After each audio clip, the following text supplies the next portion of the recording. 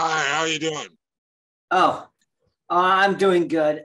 Thank you very much. It turns out one person did not watch the pilot episode that I was trying to give them. Another person had to bow out because of some stomach bug. I mean, I had a little stomach bug, but ended up recovering. So it's just gonna be us tonight.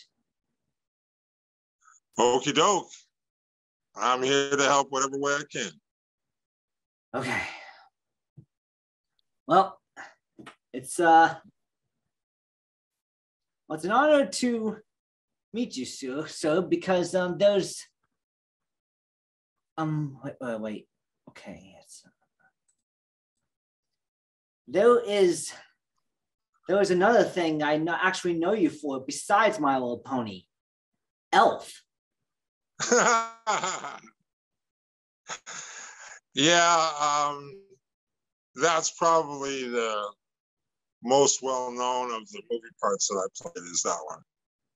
Yeah, because you're the guy in the mailroom that Buddy befriends, and he says he's from work release, and then you give him the idea of putting syrup in coffee. Buddy puts the whole load of syrup in the coffee just because he can't handle bitterness because he's from the North Pole, and then you're both like lying down and you're like, oh no, I gotta get out of the flow. That's what got me in the flow. And you said you were like 26 in the movie, but you didn't feel like it. Well, you didn't look like it.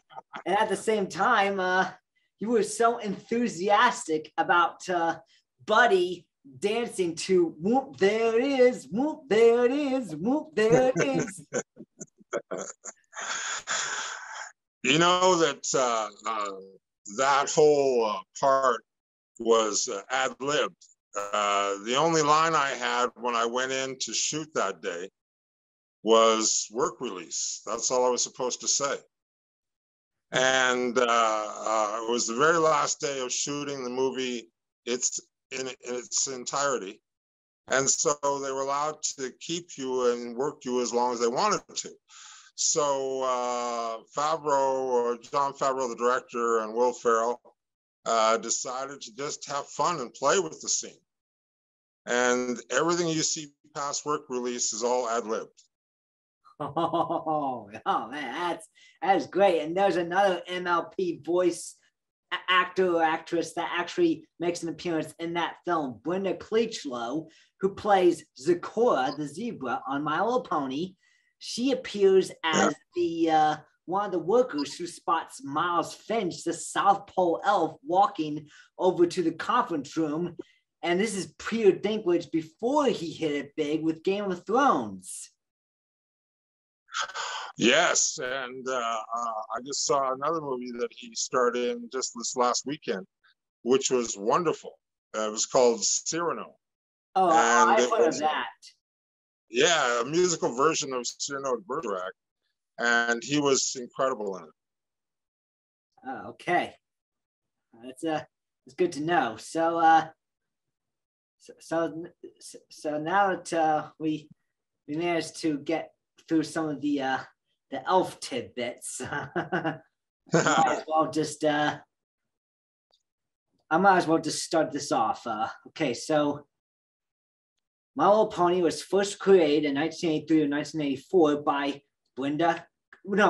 Bonnie Zachary, a woman named Bonnie Zachary. She wanted to make a toy line involving horses with multiple different colors. And she later said in a statement that she intended this toy line for any gender, but Hasbro, who picked up the toy line, didn't really seem to be too keen on that. So they kind of marketed it as though this was only like for little girls. And then you go through like two other generations where it was like G2 and G3, and then it kind of, and then Hasbro was like, you know what, we probably need to give this property a new refresh. And they were like, and it seemed to be a good time because 2007, 2009, they had two big movies with Paramount with the Bayformers movies. Well, that's what I call them. Right? They're Transformers, but it's still a nickname, Bayformers, because Michael Bay directed them. It's like, oh, you can play with your boy toys and stuff. Meanwhile, Lauren Faust, who of course is the creator of the Equestrian Lands in the show, wanted to came off of successfully doing a show called Foster's Home for Imaginary Friends on Cartoon Network, and she wanted to create a show involving Galaxy Girls or something like that, and what ended up happening is Hasbro approached her and said if she was particularly interested in doing this new version of My Little Pony, and she was like, yeah, I would love to. And she ended up creating over the course of like 2008 through 2010 this world known as Equestria and all the inhabitants of the show. And the inhabitants of the show these are the main characters that you see on my t-shirt. And at the same time, Lauren Faust actually grew up with this property. She had a tendency to play with the toys, make like various lands as a kid, she already had the idea of Equestria in her brain. At the same time, she also felt like, this is a perfect opportunity for me to take something that would be for little girls, but try to make it as though we wouldn't have to make it so much for little girls as it is for anyone who would be willing to watch it. So she created this universe, and at the same time, Hasbro was looking to get into the entertainment business. They were launching a network called The Hub. I mean, it got my attention because Fraggle Rock was playing on that channel. I mean, I didn't really think too much about MLP, but then all of a sudden, this show premieres on 10/10/10, October the 10th, 2010, 10/10/10, perfect number. And they Cartoon Blu-ray releases this weird article as if this was like as if they were trying to attack the concept of, these characters, like they're trying to make cartoons only just to sell toys again. I mean, this is probably a garbage idea. We can't do this. We probably need more art in the cartoons or something like that. And then suddenly 4chan starts making memes out of this. 4chan's, and now it's 8chan, now it's 8kun. I mean, it's one crazy message board that had all this weird content that obviously has got them shadow banned multiple times. And people start making memes, and then it starts to spread outside of 4chan. And all of a sudden, college-aged guys like myself, I mean, back in the 2010s, I was in college, started gaining interest in this show. And I mean, it was just amazing that I guess it had the effect that Lauren Faust wanted to. It became a show for just about everyone. I mean, it's almost as if like, you have your favorite Disney movies. You like these Disney movies. Well, you got to show that so many people like. And at the same time, there's all these bullies who don't think guys shouldn't be enjoying My Little Pony. I was a victim of one of those, because one day I ended up New Year's Eve 2011. The curiosity got the better of me, and I went over to YouTube to watch the first 2 episodes, and then I watched the first 2 episodes, and then I suddenly watched another one, and by the time I just end up New Year's Eve is finally done, I might have practically binge watched every episode up until the one where they tell the origins of Heartswarming, which is basically their version of Christmas. And when I finish, I somehow feel like, you know what? I've suddenly gotten a new interest. I mean, this is so well developed. This is a show that kind of makes me think of some of the shows I may have watched as a kid. And then had this rich universe that they crafted, and then everyone was interested. And then one day I decided to walk into a Mickey D's, then unbox 2012 My Little Pony toys, and then I put that video on YouTube, and then I was starting to get a bunch of hate and supporters, and once that ends up happening, I start to gain a bigger following on YouTube, as if people know me as just the guy who went into a Mickey D's. Although I actually want to try to make a name for myself and do great things. I'm a software engineer by trade, because at My Little Pony, this was able to get me through the college years, because this show, I always made studying for all that computer stuff, but I have one of the harder degrees, harder to, it made this more tolerable. At least these guys just made my life more tolerable, more enjoyable. And I also feel like, let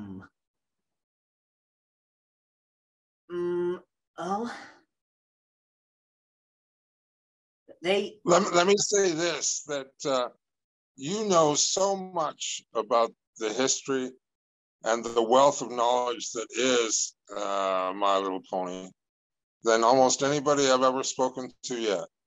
And I've spoken to a lot of fans, and I've spoken to a lot of people that are in support of the cartoon series and about the world, the universe that it created when it did that.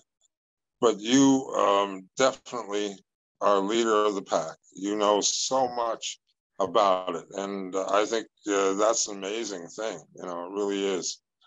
And I want to speak to anybody that would have caused you concern or irritation or hurt by their callous remarks about you being supportive of this show.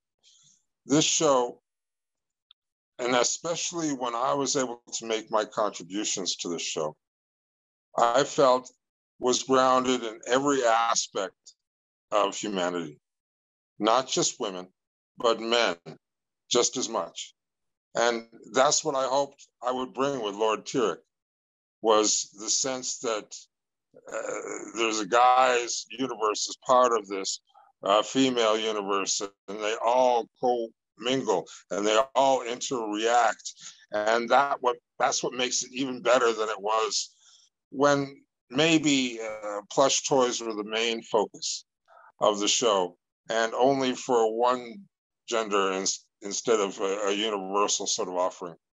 So I just, I think that you're a great guy, and certainly extremely knowledgeable about both in the front and then behind the story and how the story was made. You know, understanding the commercial aspects of this whole thing, as well as understanding what great writing and great arcing there was done throughout this series. And I've always felt, that the chance that I got to be able to contribute to that show was one of the best opportunities I've ever gotten. Huh. Oh, well, it turns out someone was trying to get in. I mean, apparently is one of my friends just wanted to, his name is Russell Hall. He, I first met him at a screening for Equestria Girls, but then all of a sudden we discovered we had an interest beyond My Little Pony. We were interested in Marvel and DC comics. Speaking of, you know, when I saw that Guardians of the Galaxy movie, and then we're talking about the Infinity Stones, about well, at least they were trying to sell this the Power Stone to the collector. This guy was from nowhere. When I showed those rocks, I honestly thought they were the elements of harmony. Apparently not, because I had not read the comics that frequently. So I might as well just it's okay to be wrong if I wasn't so in tune about Marvel. But now at this point, I'm really getting knowledgeable about Marvel. As a matter of fact, there's a character called the Night Nurse, which they have MCU has not gotten to yet, but they definitely can if they definitely want to. Yeah. There was a feature cartoon that I did way back in 2005 or 6 called He-Man versus Wolverine. And in it, I played Sabretooth. That was my character. And when they hire you for cartoons, they go on the premise that it only has 5 years of life in it maximum. So they buy you out worldwide for 5 years, knowing that after that, they won't ever have to use it again. Well, that cartoon feature became so popular that it's still running today. 17 years later, it's still running. And in fact, I made a video game and voiced a character very similar to Sabretooth, but they wouldn't allow him to be called Sabretooth in the video game. And I did that for like 2 days straight, recording that video game. So there's a couple of pieces of me and Marvel out there. And I think it's one of my favorite things to binge watch when I'm watching TV. I like the Ant-Man series, I like Captain America series. Hulk took so many different transformations because every time there was another actor playing the Hulk, you know, Bruce Banner. And so you always got a completely different feel for every one of the Hulks, but they were all really good. I just think they've gotten progressively better, that's all. Yeah, And, yeah, exactly. We, especially with today's technology and the motion capture and trying to capture the unique pores on the human skin, which is actually pretty hard to do with CG, but technological advances can indeed help in making entertainment more immersive and also making our world a much better place. And okay, so since I've managed to get into the history of the show, maybe I should just start asking some of my questions here. Did you know anything about My Little Pony or the surprise college-aged male? Oh, I believe you already answered that question. Did you know anything about My Little Pony or the surprise college-aged male demographic before taking on the voiceover role for the show? well, you hear things, but you tend not to believe silly things, and you tend to believe what the audience says. And the audience was always super supportive of what we were doing. I went to a couple of different conventions, and the outpouring of feeling from all of those attendees was really quite heartfelt. It really meant something to me. I got so many pictures with so many people that were fans of my work and other people's work that was in the show. And we had great times, both conventions. And I just think that if I was able to bring in a more complete, rich texture of real life so that it resonated for everyone, then that would be more than I could ask, because that's what I was trying to do. I was trying to make him as real a character as I possibly could. I remember when they were auditioning me, they had lineups of guys, and they had some guys that could do the old weak voice of Tirek a little better than me, but they couldn't do the great big gigantic version of Tirek. And then there was guys lined up that could do the great big gigantic version of Tirek, probably a little bit fuller than I could. But they couldn't do the weak old man well and separate the two voices so that you believed they were two different characters. But with me, I was able to hit notes with both of those. And instead of having to hire 2 guys, Hasbro only had to hire 1, and that was me. So I was real happy about that that debut in the series. I thought that was, of all my Lord Tirek, that was probably the strongest piece of work that I had in it. And I can still remember the opening line. It's so haunting. Is he friend or is he foe? The pony wonders. I can assure you, I am no friend. And that was the beginning of a beautiful marriage, for a number of years. And I enjoyed every moment of it. Yeah. Oh, I mean, whatever we managed to get out of doing that, it's not like I can. Yeah, because you managed to get so much support, and I mean,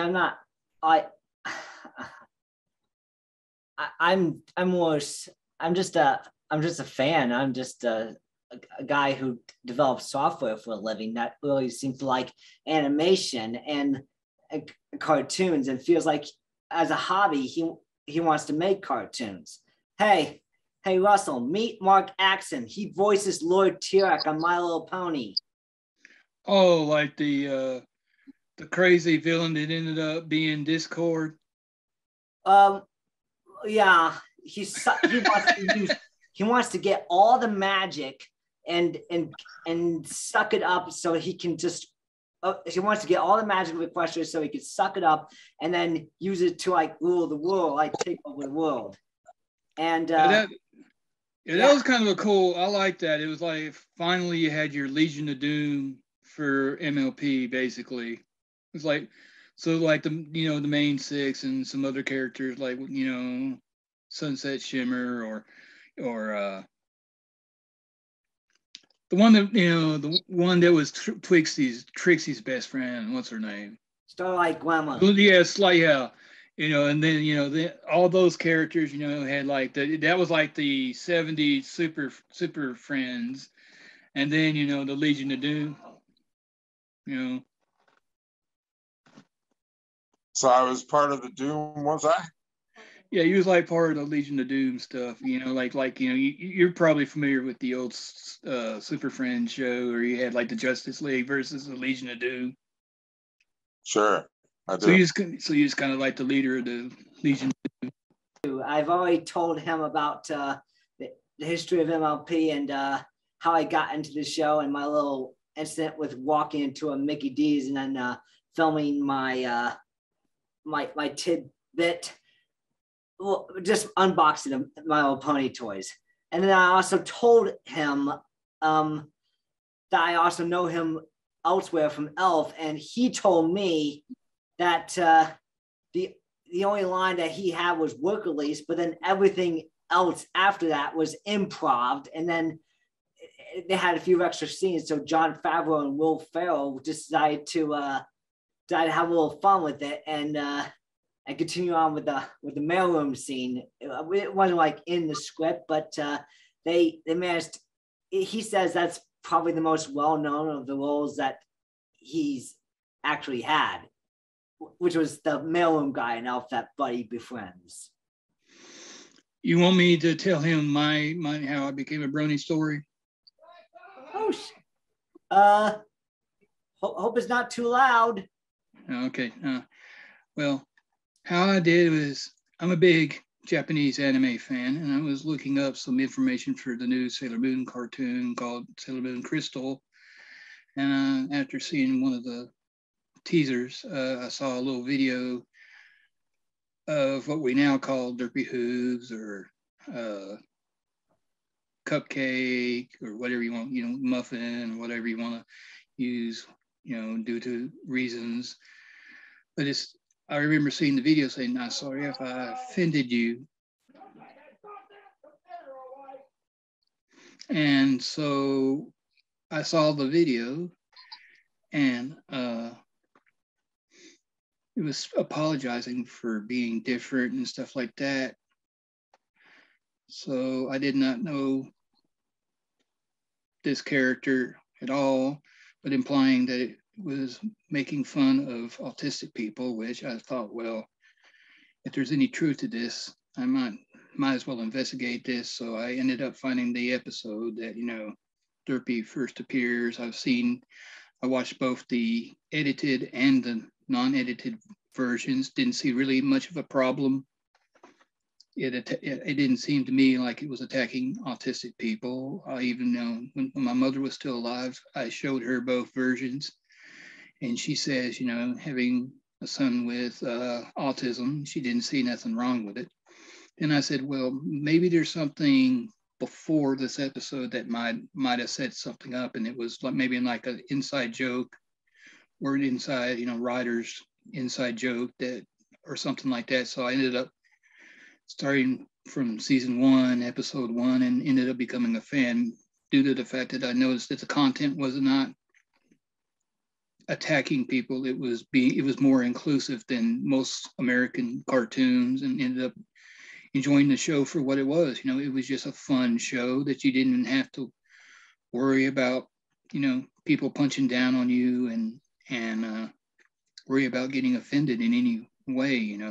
Even the cartoony violence was not as, bad as some stuff that they let children watch in Japan. So, after that, you just scroll down from there and became a big fan till season 9, till it ended. Well, for me, I was having growing pains right at the time of season 9, and then career troubles. I had to adapt. I changed jobs. I had the infamous car wreck, and the case went too long. And then the pandemic happened, and the wildfires, and the race riots and race protests, and all that stuff. Now, like capping over to the big war that's happening right now in Russia and Ukraine, which of course just breaks my little heart right here. Just to let you know, I haven't really watched an MLP episode in 3 years. So returning to this universe was a little bittersweet for me, so to speak. In other words, what you're saying is you actually just kind of marathon 1 through 9. 1 through 0903, and then the career trouble started happening, and I had to grow in my job. That's what happened. Well, I hope that I think that you probably have grown very much, what I can tell, and I wish you, like only more growth, like the rest of us do. We all need to grow all the time. And when I ended a series and when I started a new one, I just finished a feature for Disney. It's a remake of Peter Pan. It's going to be called Peter and Wendy, with Jude Law. And I worked 4 months on that and just finished up additional scenes and dialogue they gave me this last February. But it should be coming out in the theaters this summer. Or Disney Plus. Or Disney Plus, streaming on Disney Plus, yeah. So there will be no theatrical version of this, in other words, you won't be able to see this in theaters. You can only see it on Disney Plus. I don't know. I don't know Disney's strategy. You could just dunk on Disney all day, but no, I was asking him personally. He might know. He's a cast member. Cast members always sure got the. It's going to be released in theaters for a little while, I believe. A little while. Okay, that's cool. Like the El Capitan Theater in Hollywood. That's a theater that exclusively shows Disney stuff. Well, exclusive Disney premieres anyway. That's what you know. Okay, so I would think that with all of our Caribbean flair as far as being pirates aboard that ship, we'll be able to make the grade into the El Capitan. El Capitan, yeah. Okay, so number 2, pretty much almost all the cast of the show were Canadian. How did that factor into how a show like this gets made in Canada by a Canadian animation studio? Well, there's a number of the cast that are Canadian, that's for sure. But a lot of my work was done solo. The actor, the well-known actor that played my cohort, you know, and was so good. John Delancey was so good in doing it that he recorded in LA and I recorded in Vancouver. So we never met. We never ever met, even though we had numbers of scenes together. We never met once. There's a lot of reasons why cartoons are an international sort of project whenever they're done. And that is because for a lot of different reasons, and not the first one always being money. I know that that's what most people think, that it's always about the money. But, you know, saving a bunch of money doesn't make any sense at all if you don't come out with the product that you're proud of at the end of the day.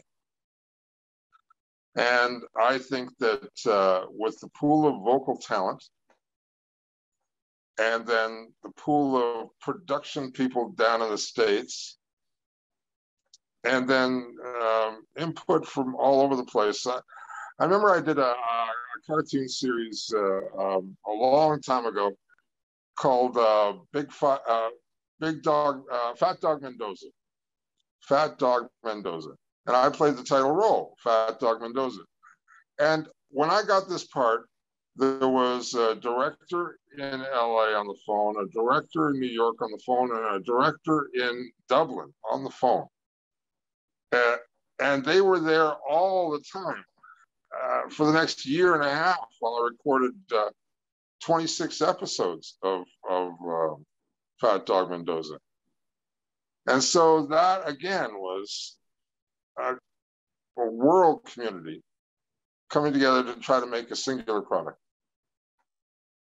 Oh, yeah. So being united and definitely connecting remote, especially now with the technology we have. And I work from home. That's my job now. I work from home. Even before the pandemic, Mom told me it would be a good idea that I work from home. And now here I am. I'm working from home. And it seems to work. Well, most of the population has figured this out, especially in the last 2 years of COVID, that there are so many things you can do without having to leave your door, you know? And in the end, that leaves less of a carbon footprint.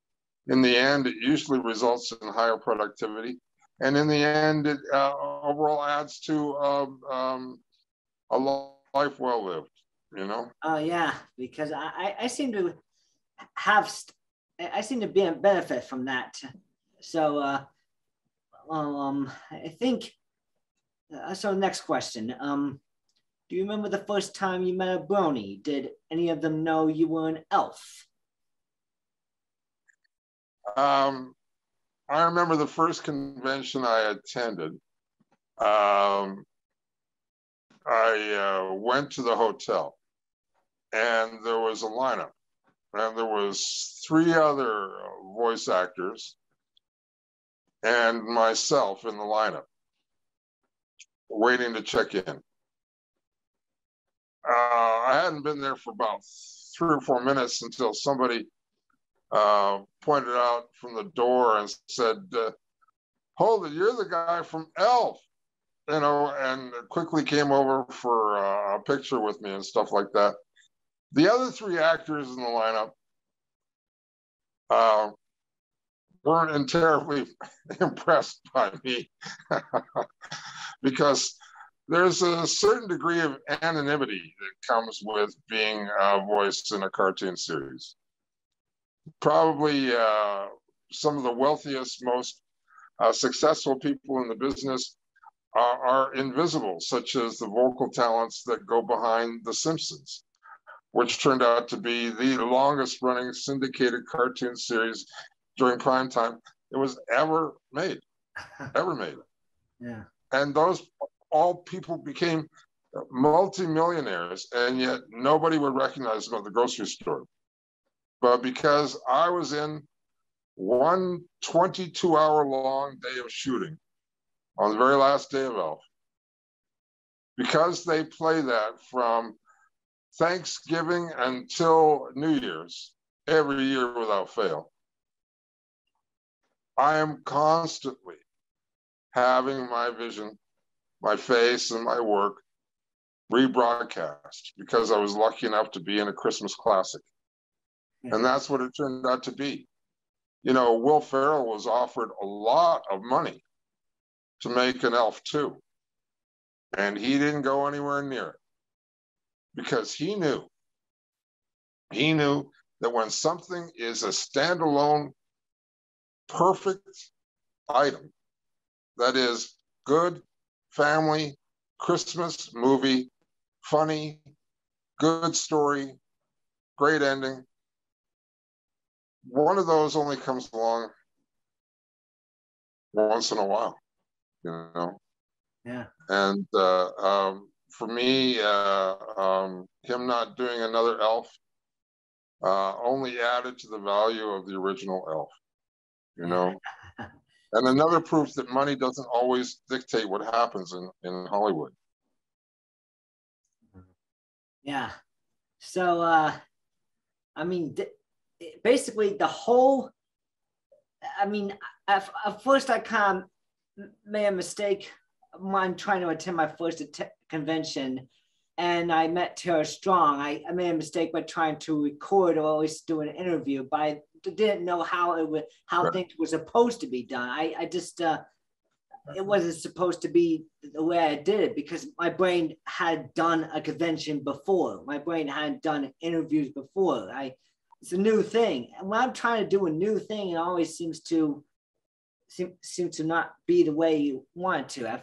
I tried to ask him about why all the characters were female. He just basically responded because they're awesome. And later I suddenly found out it's a matriarchy. The entire setup of the My Little Pony universe in Equestria is a matriarchy. That is where the ruling class are all female. Now, in the real world, it's like the opposite. Though we are making some progress. The vice president is now a woman of a different ethnicity, no, mind you, but Kamala Harris is no fairy godmother. I don't really expect her to just, wave a magic wand and then, boom, hey guys, you turn a pumpkin into a carriage and all that stuff. Or just make me into a handsome man. She used to be a prosecutor in Los Angeles, and so she knows the hard, dark edge of real life and all of it. No fairy godmother there. Okay, so all right. So how exactly would a show whose original target audience is prepubescent girls, which unexpectedly got a college-aged male audience, where all the main characters are female and they act so three-dimensionally, how does that motivate young girls to do great things? Is a matriarchy on a kid show a good idea? Well, let me put it this way. I've done a number of cartoon series in my day. I've been lucky enough to be on Transformers, playing 2 different voice roles in that show.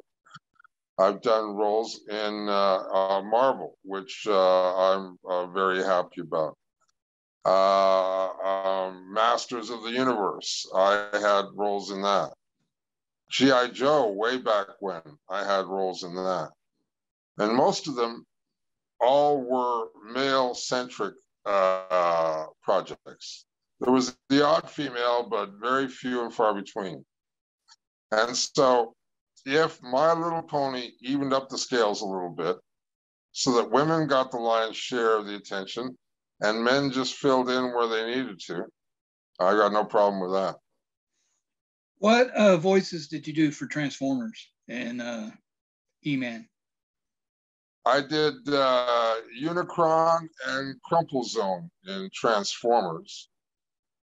And I did Fisto in He-Man, plus a couple of other characters, which I can't remember right off the bat. That's cool, man. It's nice to meet some stuff from my childhood, like Transformers and He-Man, stuff like that. Had the toys. But I think the reason why Jordan passed that question is, you know, in the 80s, you know, you had your girl toy line and you had your boy toy line, and therefore, you know, of course, the toy line had to represent what the cartoon was about. You know, Transformers were mostly male, good or evil.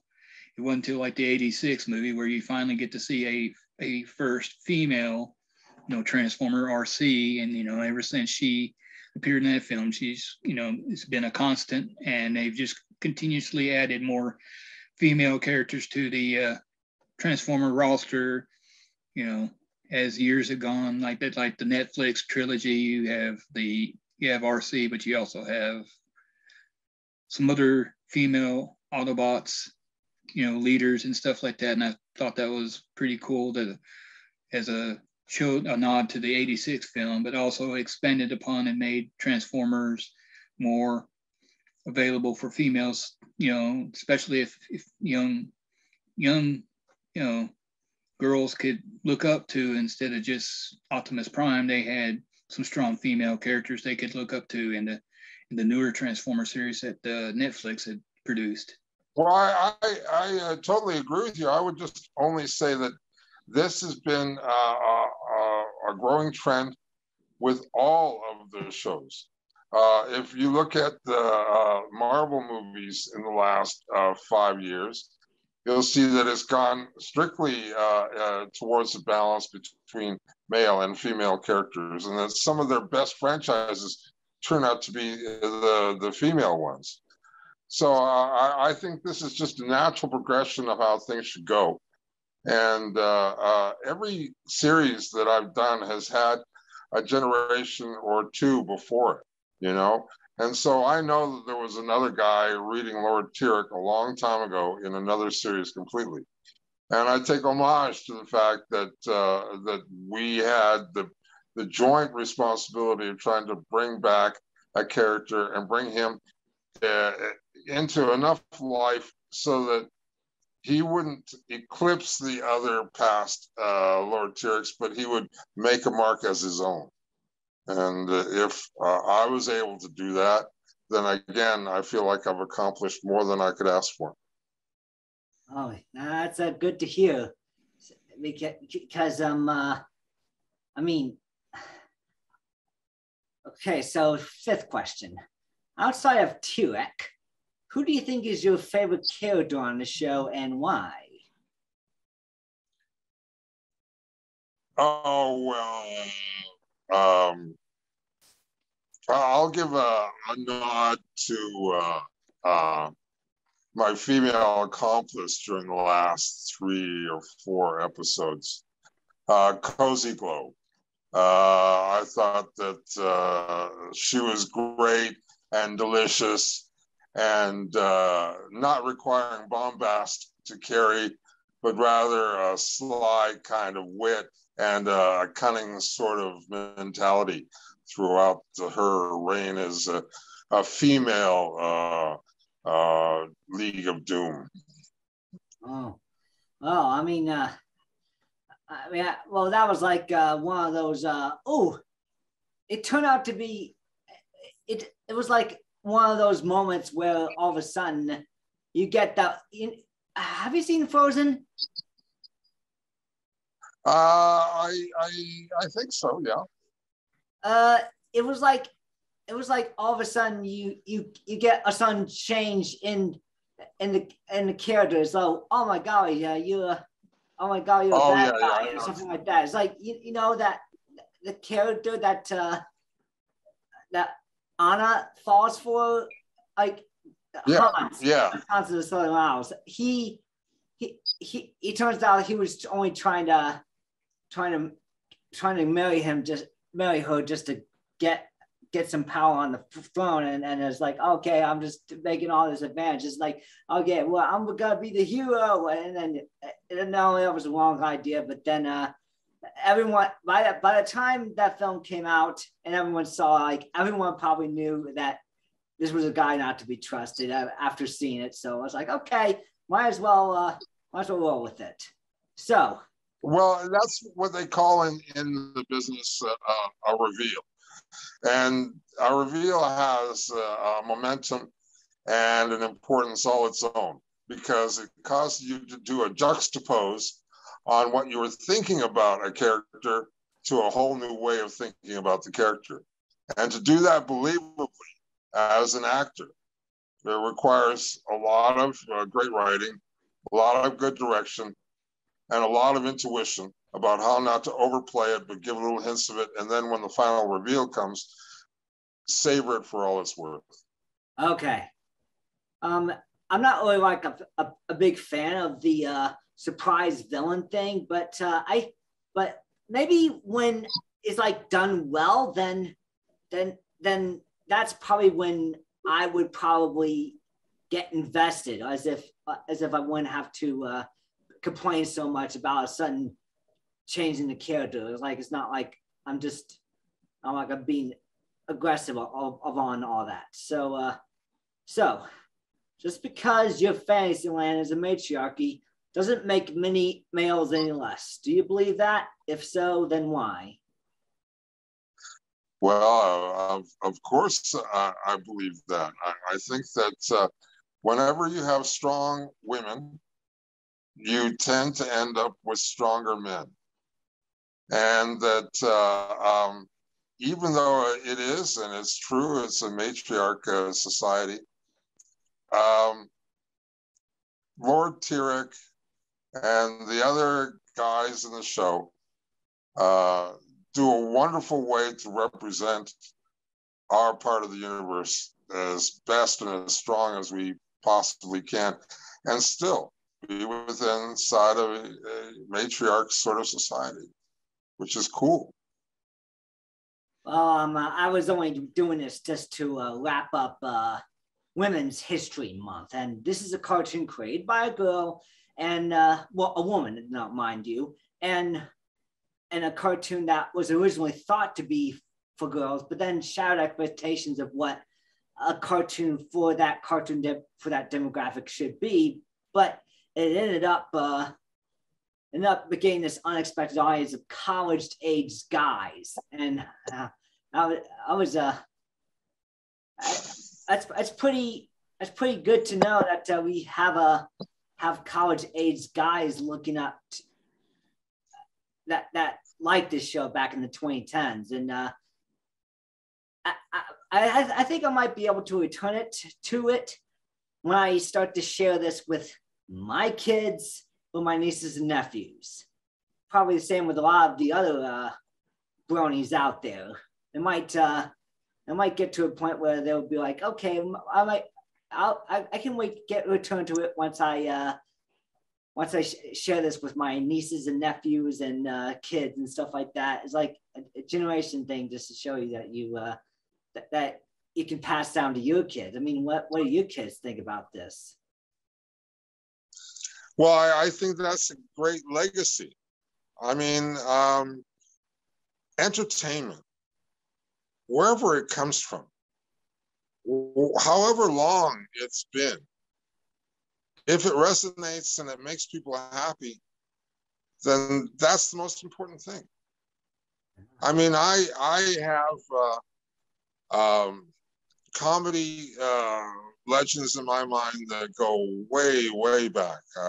I'm talking like the Marx Brothers, and that kind of talent always shines. If you ever get a chance to watch Animal Crackers or Horse Feathers or Night of the Opera or Day at the Races, you're going to see some excellent, excellent work. done by people who knew how to do crafted work way back then. Oh. Now, this isn't a lost art. We continue to pick up and try to do the best we can, but it's always based on the foundation that those that went before us did some incredible things. And so when you hand over to your kids and maybe to their kids, the whole concept of My Little Pony, you're adding to the universe. You're creating a bigger audience. You're making it more accepting all the time of being open to all those ideas that at first were hard for some people to get their heads around. And you're the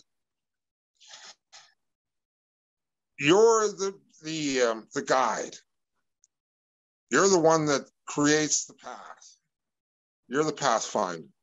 Oh, and well, it's just, that's the truth. And I can only hope that when interest in My Little Pony surfaces again as something that Hasbro or somebody else would like to take advantage of, that I won't be old enough to not get involved. But like I said, I had a wonderful tenure on that show. I'll always look back at it fondly. Great respect for everybody that I worked with, and one of the best opportunities I had as an actor.